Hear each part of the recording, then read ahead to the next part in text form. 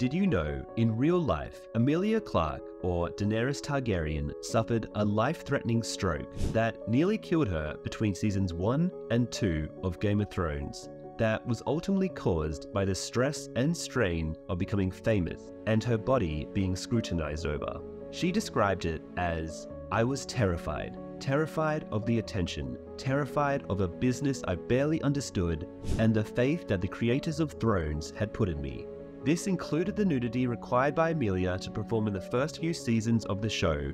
In the very first episode, I appeared naked, and from the first press junket onward, I always got the same question, some variation of, "You play such a strong woman, and yet you take off your clothes. Why?" Clarke says that she hit the gym more often, and this is where she first collapsed from an aneurysm.